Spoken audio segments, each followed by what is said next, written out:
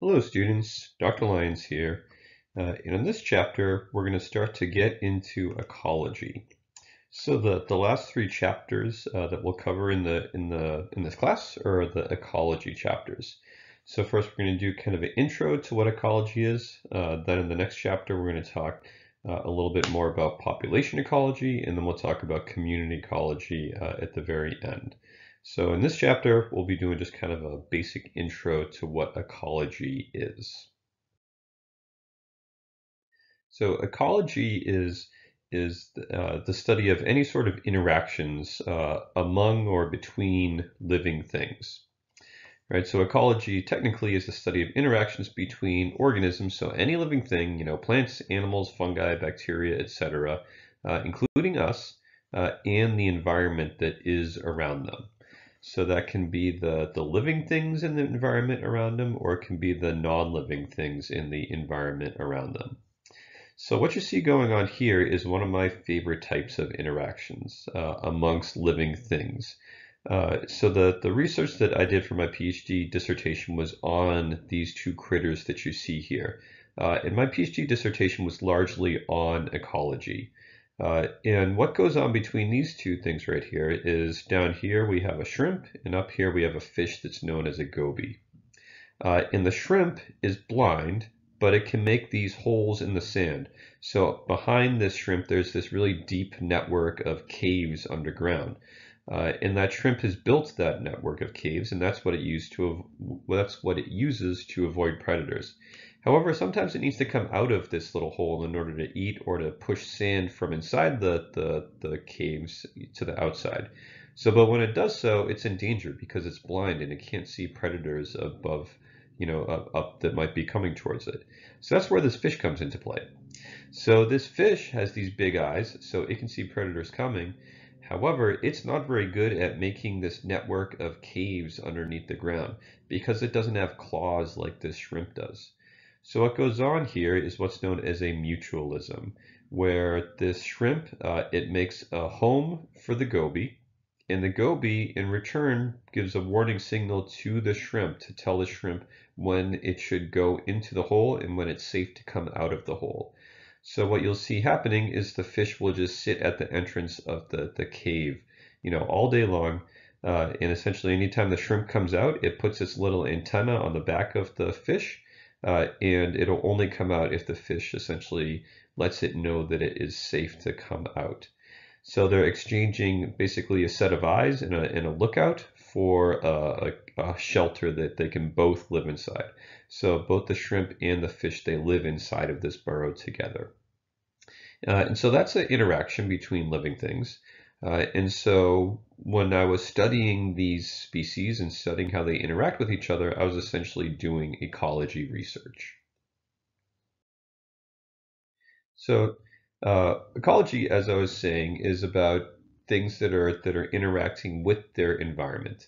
And there's kind of two different flavors of what we find in the environment around us. So there is the biotic and there is the abiotic, right? So by now you already know that bio means life, and you should also already know by now that if we put the letter A in front of any word, it means to not have that thing. So biotic are the living things in the environment around an organism, and abiotic means the non-living things in the environment around them. Right, so the biotic things that are in the environment around another living thing is pretty obvious. So say for instance we're talking about this fish right here. So this is what's known as a schoolmaster snapper. So the biotic things around it includes like this sea fan, it includes this gorgonian coral, it includes algae that's on the seafloor, and it includes all the small crabs and lobsters and such that is on the seafloor that the snapper might eat. And it includes these people swimming by, and it includes the plankton that's in the water around them, right? So all living things that are around this snapper are part of the biotic environment around it. So now let's talk a little bit about some of the abiotic things that might be around a living thing. So first of all, energy is a really important abiotic factor around living things. Because all living things need energy in order to function, right? So you need energy to listen to this lecture right now. I need energy to talk into my computer to record this lecture, right? We all need energy. And so the energy source that we all use is essentially the sun, right? So the sun, there's energy being emanated from the sun, in the form of light that is coming to Earth. And that light energy is then used by plants to make sugars that have stored energy. And then all of us animals then go along and eat those plants or eat animals that eat those plants. So the energy source that we use is the sun. And so where is that energy source the most concentrated? So of course it's the most concentrated around the equator, right? Wherever you would get the worst sunburn, right? That is where that energy source is the most highly concentrated, which in a large part is why you tend to find a lot more life around the equator than you do at the poles. Because there's a lot more energy there. Also, of course, it's a lot warmer there near the equator than by the poles, but there's a lot more energy coming in there as well. So energy is really important. Temperature, that's a really important abiotic factor, right? Because temperature affects our metabolism. So it affects the rate that chemical reactions go on inside of our bodies. And the basis of how this works is that there's a positive correlation, meaning that the warmer you are inside, the faster your metabolism is going. However, there are limits to that, right? So for most organisms, if their internal temperature gets down to 0 degrees centigrade, so 32 degrees Fahrenheit, their metabolism completely stops, right? And then they basically freeze to death. And also for many organisms at 45 degrees centigrade, which is about 115 degrees Fahrenheit, that's when enzymes are destroyed. So enzymes, those were those types of proteins that help chemical reactions take place. So most living things are going to have internal temperatures that are between these 2 points, between 0 C and 45 degrees C, because of the metabolism. So temperature is really important. And temperature has a very big effect on where things are found, right? You need to live someplace where your body can deal with those temperatures. Water is, of course, a really important abiotic factor, right? As many of you know, a huge amount of our mass is water. Something like 70% of our total weight is in water. And why we need so much water is because it's a medium for our cells, right? So our cells like being, submerged within a watery environment. And why this is really good for them is because of diffusion and of osmosis. So those things we talked about way back in chapter 5. Right, we learned about how particles will dissolve across membranes going from high concentration to low concentration. And that is a lot of how our cells are able to get the materials that they need. However, that only works if our cells are watery inside and there's water on the outside of them. So water is really a very crucial thing for living things. So it's a very important abiotic factor. And as we know, water does have a big effect on where things live. Right, the reason why there's so many more plants living, in tropical rainforests as opposed to deserts, a lot of that is because there's just way more water in tropical rainforests than there are in deserts. Okay, so some nutrients are of course really important abiotic factors, right? So by nutrients, I'm talking about things like nitrogen. That's really important for our amino acids and our nucleic acids. Right? So without nitrogen, we wouldn't be able to make proteins and we wouldn't be able to make our DNA and RNA, right? So that's a really important nutrient. Of course, oxygen and carbon dioxide are very important abiotic factors, right? So we need oxygen for cellular respiration. Plants need carbon dioxide to do photosynthesis, right? So we all need these things. And as I was kind of mentioning before, things like temperature and rainfall and oxygen and all of those various abiotic factors, they can have a really big effect on where you find things living and where species are distributed. So what this is showing is amphibian diversity on a global scale. And so any places that are white means that there are no amphibians living there. Any places that are blue means that there are very few. And then as you go from blue to green to yellow to orange to red, you're getting more and more species. So red means lots and lots of amphibians, white means none, blue means very few. And so when we look at this graph, there should be a couple of things that jump out to you. right? So first of all, there's kind of areas where there's lots of amphibians. So in places like Brazil, so in northern part of South America, in the southeast of the United States, in equatorial Africa, and then through parts of Southeast Asia. So there's two really important things that unify these areas, right? So the first one that you're probably all thinking of is water, right? So these are really wet areas, right? So like the Amazon rainforest is very, very wet. Another thing that these places have in common is that they're really, really warm, right? So the Amazon really warm, equatorial Africa really warm, the southeast of the United States very warm, Southeast Asia very, very warm, right? So these are all wet and warm places.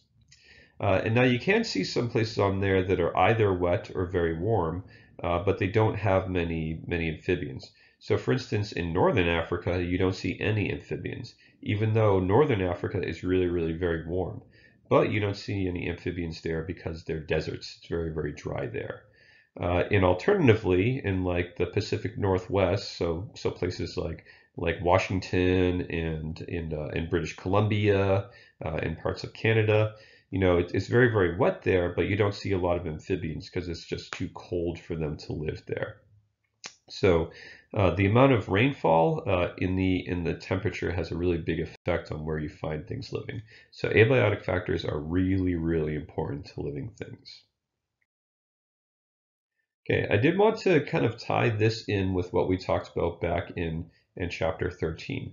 So ecology and evolution are really quite important to each other, because ecology is kind of tells us a little bit about natural selection.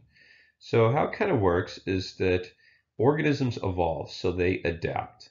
And why they adapt is a result of natural selection, right? We learned about how natural selection is this process by which organisms that have the best traits are the ones that are more likely to survive and have offspring, whereas organisms that have really shitty traits, they're the ones that are not going to survive. So they don't survive and they don't have any offspring. And over time, a population will shift towards there being more and more individuals that have those really, really good traits and fewer individuals that have those really, really crappy traits, right? So natural selection is one of the ways that organisms evolve. And a lot of the selective pressures that are on animals and plants is owing to the interactions that they have with the environment around them, which then gets at ecology, right? Because ecology is all about interactions between living things and the environment around them.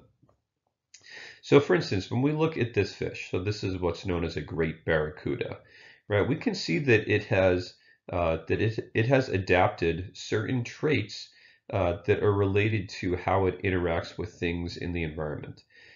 Probably the clearest example of that is the big teeth that it has, right? So those teeth are adaptations that this barracuda has evolved in order to deal with the environment around it, specifically in order to catch prey, right? So these teeth have been evolved for that specific purpose, for helping this barracuda with its ecology, with the environment that it has around it.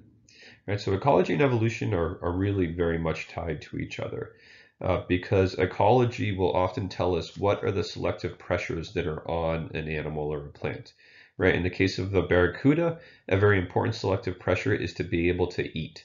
And so if this barracuda has really crappy teeth and it makes it hard for it to catch its prey, it's not going to survive. It's not going to do so very well. So ecology has a really big effect on evolution and then vice versa. Because when things evolve better traits, then they do better with interacting with things in the environment around them. They kind of do better with ecology, essentially. So that's how ecology and evolution kind of fit in with each other. So let's talk a little bit more about how things adapt to the environment kind of within one lifetime. So of course things can evolve adaptations over many generations that make them better at dealing with their environment. But there is some capacity of living organisms to adapt to the environment within their lifetime. So for instance, one way that animals and plants can adapt is through what's known as a physiological response. So this is when an animal or plant, or any living thing for that matter, can acclimate, within a limited range of conditions. Right. So for instance, you could think of this as like shivering or sweating, right? So we have a preferred temperature, probably somewhere around say 75 degrees Fahrenheit. But if it gets too hot, then essentially you start to sweat, and that is your body's way of cooling itself down. Or if you get too cold, you start to shiver, and the blood vessels at your skin start to contract, kind of keeping blood towards the center of your body, right? So that's a physiological response where your body is adapting or acclimating to different temperatures.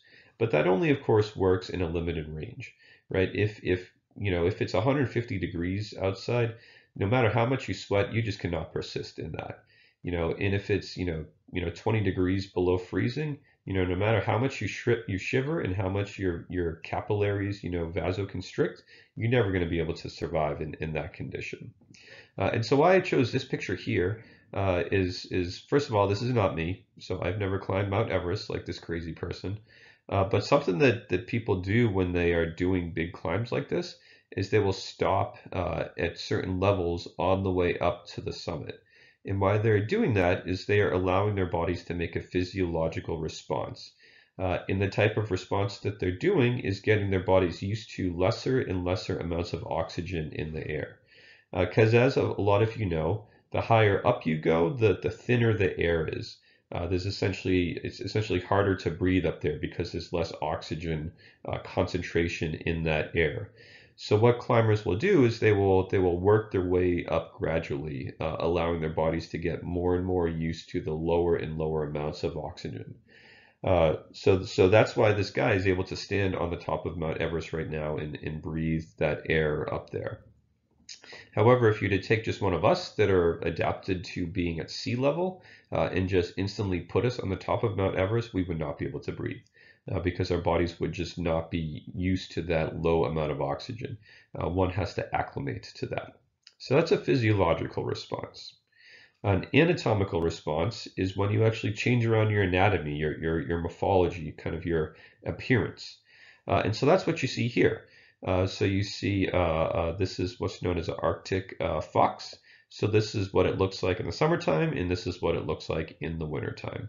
And I think probably, why this thing changes between summer and winter is pretty obvious. It has to do with camouflage. It has to do with the thickness of the coat. Probably a lot of you have even noticed this amongst your dogs and cats. So during the summertime, they'll be shedding a lot more because they need less fur.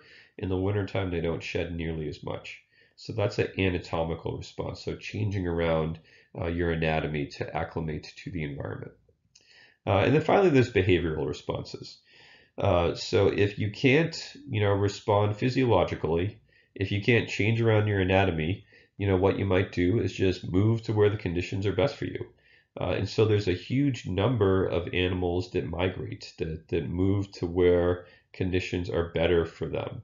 And that's what you see here. So you see a bunch of, I guess these are cranes that are moving north or south, right? So a lot of birds, they will spend their summer times up in the high Arctic, up in places like Canada and Russia and Alaska. And then in the wintertime, they go down to warmer climates around the equator in Central and South America. So that's a behavioral response. Okay, so that's a little bit of an intro to ecology, to the study of interactions between living things and the environment around them. And so we focused a lot on abiotic factors when we're talking about living things in their interactions. So what I want to do now is we're going to talk about the various biomes that we have in Southern California. And what sort of adaptations living things would need to deal with those particular biomes.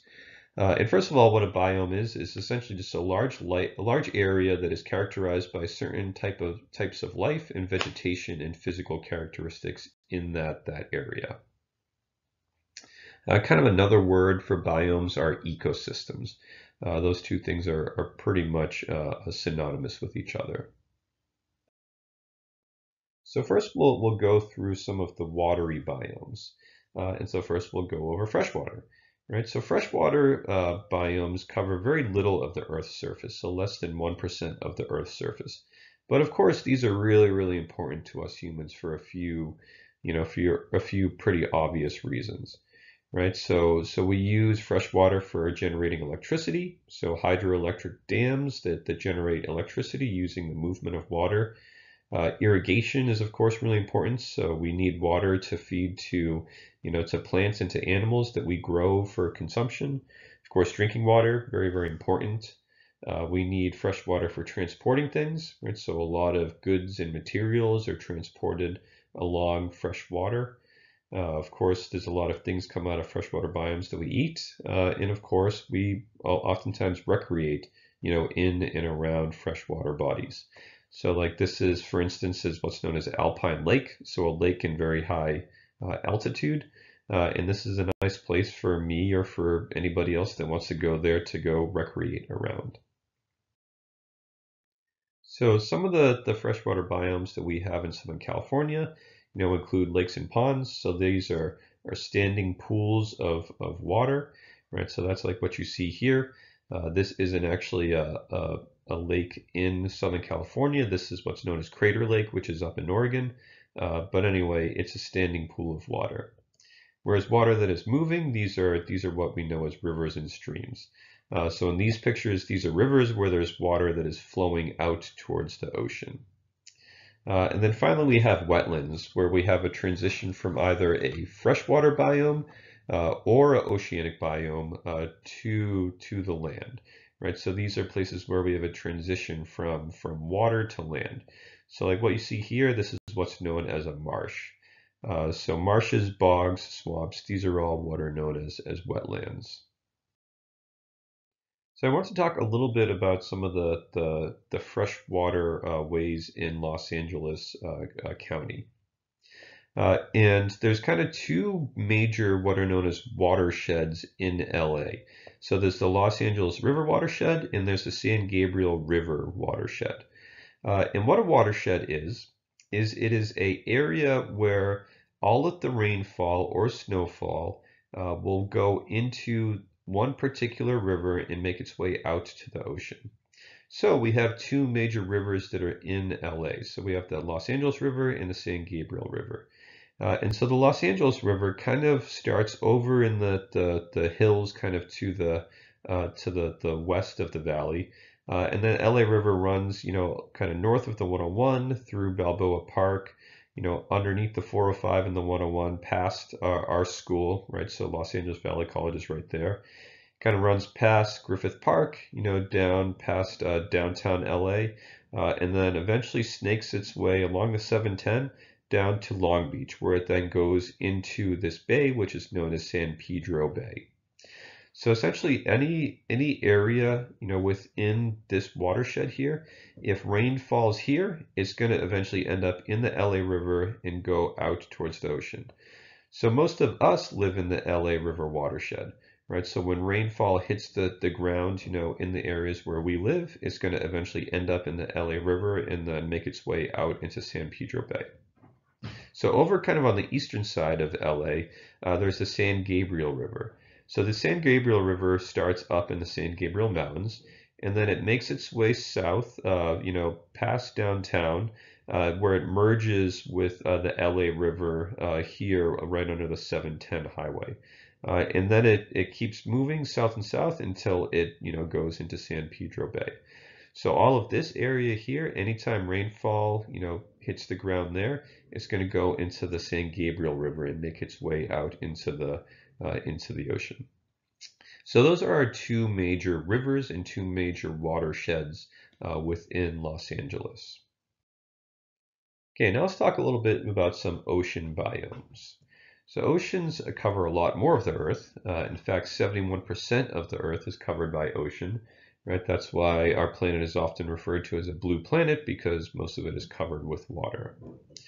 The oceans are, of course, very important to us humans for a number of reasons, right? So first of all, we get a lot of food and other products such as pharmaceuticals from the ocean. Right, so a huge number of people on the planet rely on the ocean for their main source of protein, from eating things like fish and shellfish. A lot of the oxygen that we breathe is coming from the ocean. In fact, roughly 50% of the oxygen in the atmosphere comes from microscopic plants that live in the ocean, right? So we very much rely on the ocean for our oxygen. We use the ocean for transportation, right? If you were to look at any of the tags on the clothes that you're wearing right now, you would find that a lot of the things that we wear and a lot of the products we consume are coming from overseas, and how that stuff is getting here, getting to Los Angeles, for the most part, is in large barges, large tankers that move across the ocean. Of course, the ocean is useful for recreation. Like you see, here's my wife scuba diving around a coral reef, recreating. Drinking water does often also come from the ocean.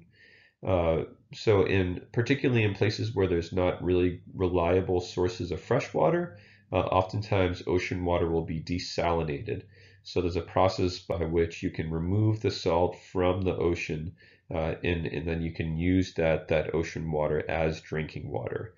The kind of downside of that is that it requires a huge amount of energy to do that, which is why it's not done in many places. It's really only done in places where there's very unreliable sources of fresh water. So, for instance, there's an island that I lived on with my wife for a few years, and that island was so small that there really wasn't any fresh water on it. So all of the water that people would drink on that island all was desalinated water, so water from the ocean. But here in LA, we might not have the best sources of water, but we do have fresh water nearby, which is why there's not really desalinization going on in Southern California. Finally, another reason why the ocean is really important to us is that it regulates the climate, right? So oceans can absorb a lot of heat and they can give off a lot of heat. And so they act as a sort of thermostat for the Earth that keeps the Earth from getting way too hot or way too cold. So within Southern California, there's three different types of ocean biomes I want to talk about. Right. So the first one I want to talk about are estuaries.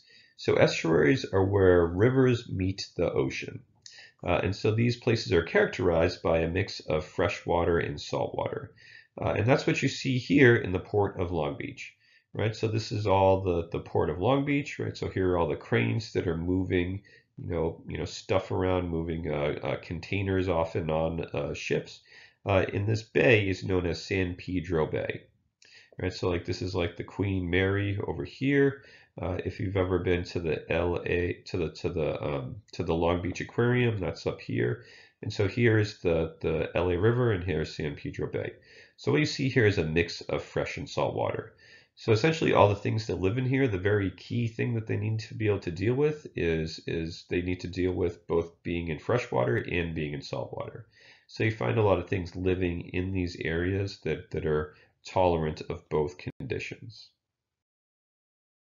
Intertidal zones are another area, another SoCal biome that you can find, another SoCal ocean biome. And what characterizes these areas is that they are partially oceanic and partially terrestrial. And why that is because of the tides, right? So probably a lot of you, are familiar with the fact that ocean water will kind of go up and come down and go up and come down, over and over again each day. And the reason why that is because of the moon, right? So the moon pulls on our ocean water and it causes tides to go up and then the tide to go back down. And so what you see here in Leo Carrillo State Beach, which is in kind of the western part of LA County, is you see all these rocks that are exposed right now. So this was a picture that I was taking during low tide, when the water is out a long ways. But if you were to look at the same beach 6 hours later, the water would be up here. And now all of these dark rocks would be covered up by water. So any of the things that live in and amongst these dark rocks, they are all intertidal things. So they live in the area between the tides, between the high tide and the low tide. And so what you see here are marine organisms such as these mussels and sea stars and algae that are able to tolerate air, right? So they are able to tolerate both being in the ocean and being in the air. So that is the really important adaptation that you have to have in order to live in that area. Finally, one less SoCal ocean biome I wanted to talk about are kelp forests. So these are by far maybe the most special of the oceanic biomes that we have in Southern California, at least from the standpoint that there's a huge amount of diversity of things that live in and amongst kelp. So kelp are protists, and they are photosynthetic protists. Specifically, they are what are known as algae. So when we talked about eukaryotes, we talked about the protists and about how they are the simplest types of eukaryotes. Right, so kelp are like very, very simple, types of plants is a way you can think about them. And so all these brown things going up towards the surface, those are kelp. And you can see there's a lot of things that live in and amongst that kelp. So kelp are only found in very cold waters near coastlines, such as what you find here in Southern California. So all the places that are green are places where you find kelp. So you see it's really mostly places that are far away from the equator. And kelp forests have a lot of similarities to actual forests. So for one thing, they have a lot of shelter hidden inside of them, right? So in and amongst the various types of kelps that you find, there's a lot of places where living things can hide. And also like forests, kelp forests provide a lot of vertical structure, right? So kelps can be quite long, right? So giant kelps can reach like 150 feet long. Bullwhip kelps, which is what I'm holding here in this picture, they can be something like 50 feet long, right? So kelps can get pretty long, and they extend from the seafloor all the way up to the surface, providing a sort of vertical structure that is not so different from an actual forest. So within a kelp forest, in a lot of ways it looks like an actual forest, but instead of having trees, you have kelp. And instead of having birds flying around above you, you have fish that are swimming around above you. And kelp forests have, with all that shelter, they have a lot of things that live inside of them. And each of those things carry out very, very important roles. One particular thing that I want to talk about that carries out an important role are sea otters.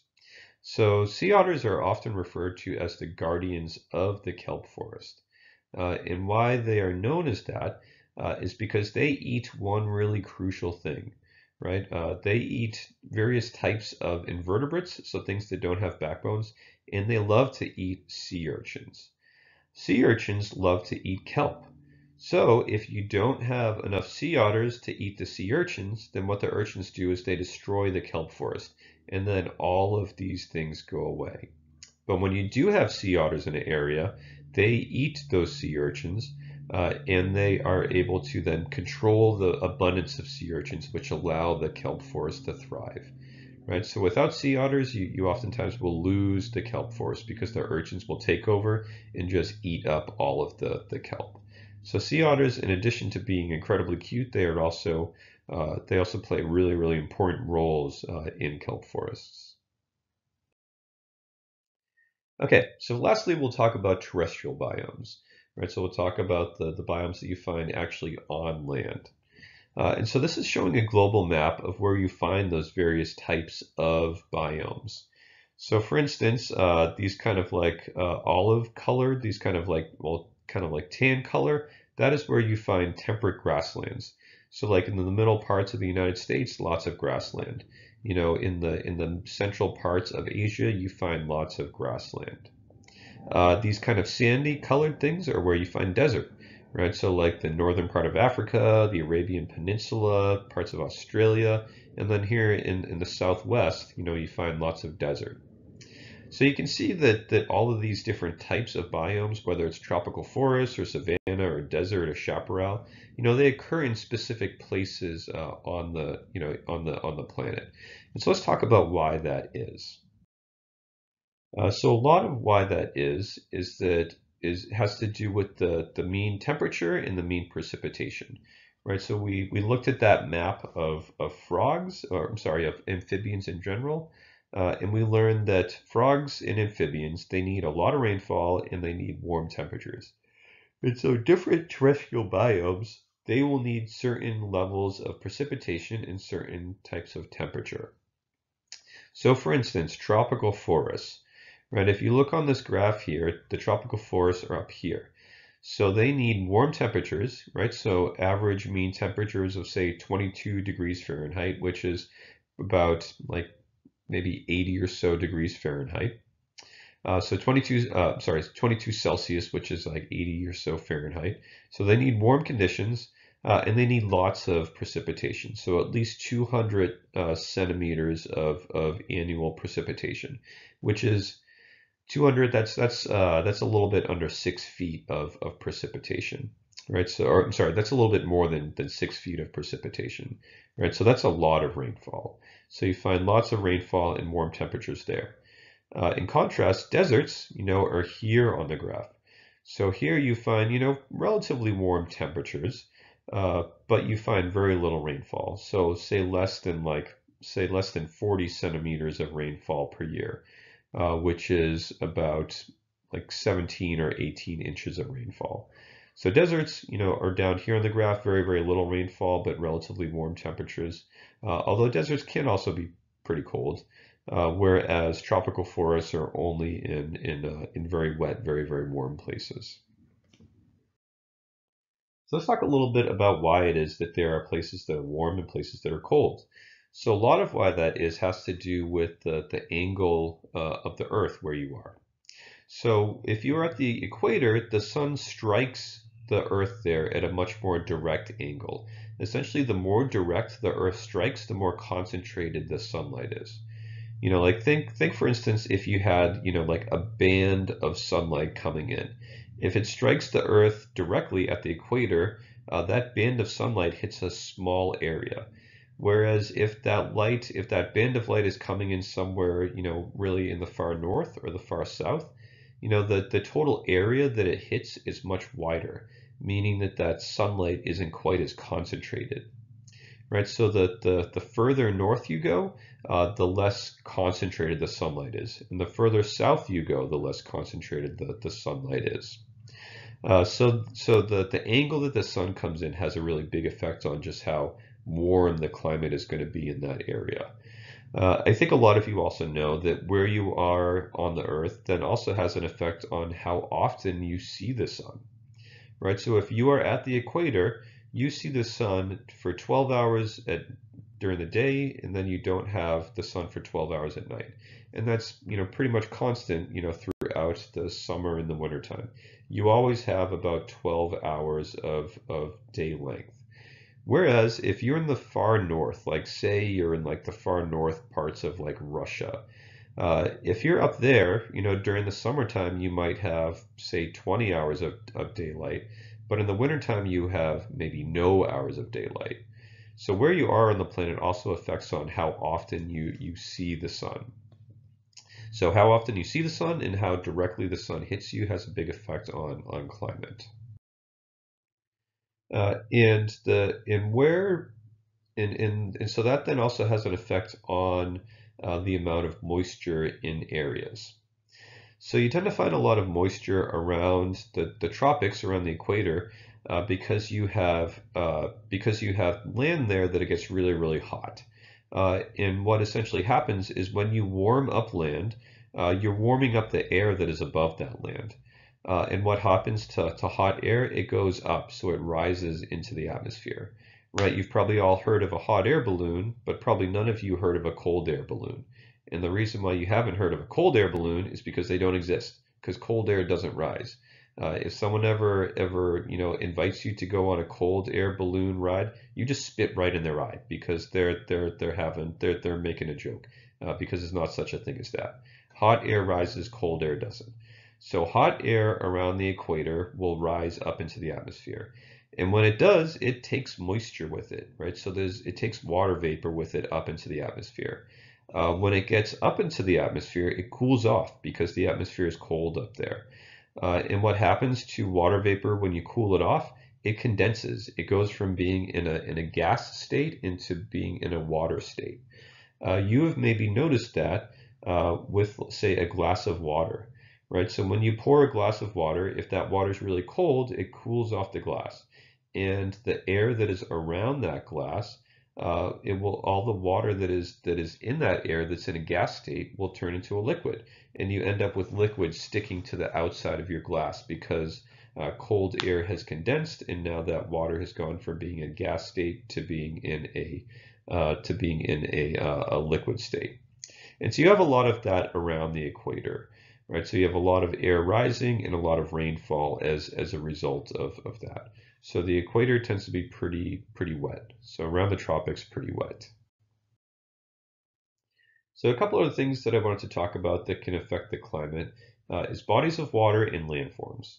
So bodies of water will have a big effect on temperature and on precipitation.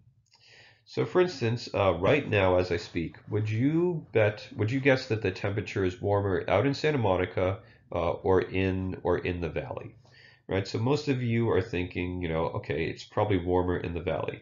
And most likely you're right. Because in general, the air temperature tends to be colder out towards the coast, and that's because the ocean is cold, right? So big bodies of water like the Pacific Ocean, that can affect the climate of local areas. Landforms such as mountain ranges, they can do the same. They can also have a big effect on the climate. So consider California, for instance. In California, we have two ranges of mountains, right? So we have a coastal, mountain range, and we have a Sierra Nevada mountain range. And around those mountain ranges, you tend to have a lot of precipitation. In the valleys between those mountain ranges, you have less precipitation. And that's what you see when you look at a total map of California, right? So red and yellow and orange is very little rainfall, whereas blue and green is more rainfall. So you see kind of like along the coast, we have rainfall. In the Central Valley, very, very little rainfall. And then in the Sierras, a lot of rainfall. And the reason for that is that as air blows in off of the Pacific, it goes up the coastal ranges. And so it gets forced into the upper parts of the atmosphere. When that air goes into the upper parts of the atmosphere, we have condensation, kind of like I was talking about before, right? So when air goes up, the water vapor that is in that air condenses and makes rain. So you have a lot of rain on the coastal range, right? So all along here, like along, say, like Big Sur, you have lots and lots of rainfall, like through Big Sur and Monterey and San Francisco. Lots and lots of rainfall there because of the coastal range. Then you go past the coastal range and that air goes back down into lower altitudes where it's warmer, so it's not going to rain. So in like the Central Valley, for instance, super, super dry. Because that air is closer to the ground where it's warm and it's not going to have rainfall. Then that air gets pushed up again once more as it goes up the Sierra Nevadas, and so it goes into even higher altitudes where again it condenses and you have rainfall, going down into the Sierras. So all along the Sierras, lots and lots of precipitation in the form of snow in the winter and rainfall in the summertime. And then you get past that and you go out into the desert, right? So now we're going into the Mojave Desert, or the Sonoran Desert down here, like out into Nevada too. And now you see very, very little rainfall because all the moisture that had been in this air has now been dumped on the coastal range in the Sierra Nevadas. So now there's no more, water left in that air, and you end up with very, very dry deserts out here. Right, so the reason why Nevada is mostly a desert is because of us, because of California, right? So we get all the rainfall along the coastal range and all along the Sierra Nevadas. So by the time that moist air gets to Nevada, it's pretty much dry. It doesn't have any water moisture left. So mountain ranges have a big effect on climate, right? If you live in this part of California right here, you deal with a lot of precipitation. If you lived in this part of the California, you would deal with very, very little precipitation. Finally, altitude has a big effect on climate, right? So that the higher up you go in altitude, the colder it gets, which of course is going to have a big effect on the type of things that you find living there and the types of species that you find living there. Right. So for instance, in the base of the valley, it's kind of between like desert and desert grassland. If you go further up into the mountains, then you get into oak woodlands, then you get into pine woodlands, and finally you get into spruce forests.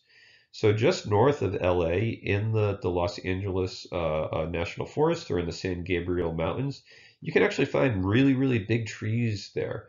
You just have to go, up in altitude. You have to go up to like 8 or 9 or 10,000 feet altitude, which is actually only just like a maybe 1.5 hour drive from Los Angeles, depending on traffic, of course. So the higher up you go, you go through different types of plants. Okay, so let's talk about, we're going to talk about three different major SoCal terrestrial biomes. So first of all, we've got deserts, right? So these are, of course, the driest of all the biomes. These are areas where there's, fewer than 12 inches of rain per year. Uh, Even though we tend to think of deserts as being very hot, deserts can also be cold. So for instance, this picture is a picture I took in the Badlands in South Dakota. So this is an area where it's very, very hot in the summer and very, very cold in the wintertime. And you find that in the deserts of Southern California as well. So like out in Joshua Tree where I took this picture, during the summertime it can be, excruciatingly hot. And then in the wintertime it can be really cold. So cold that it actually snows.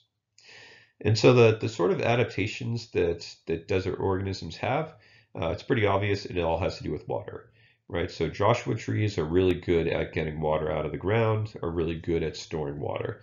Same with cacti. Cacti are great at getting water out of the ground and really good at storing water, right? So desert organisms have to be really good at managing their water. We also see a lot of chaparral in SoCal. A lot of it around Los Angeles.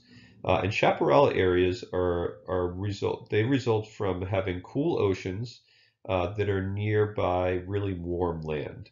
And that's kind of what you have here, right? So we have a relatively cool ocean, off our coast, and we have relatively warm land, just nearby.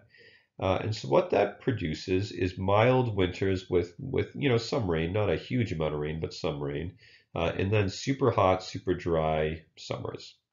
And so a perfect example of this is the Santa Monica Mountains. Or like Griffith Park, for instance.